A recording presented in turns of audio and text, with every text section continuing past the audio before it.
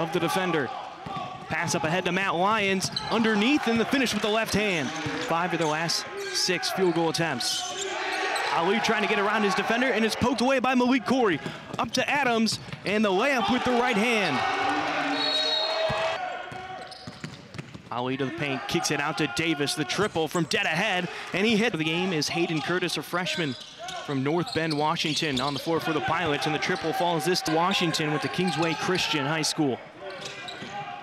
Griffiths Jr., the 3 goes up, and it falls. Stryges shot fake. Backing down, Eddie Davis beats him. Find Ali in the middle of the court. Ali's gonna take it himself. Free throw jumper.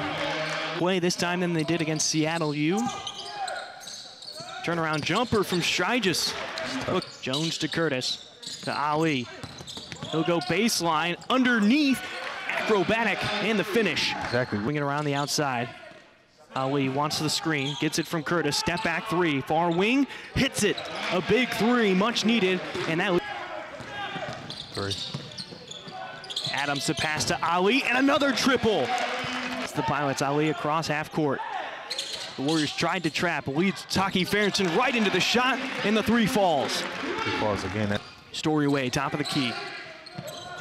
Give and go, back to him, in an inside basket for the Warriors. Really good offense. Right now, the Pilots have gotten to the line for 19 attempts, high off the glass and in for Story Way. But 19 free throws.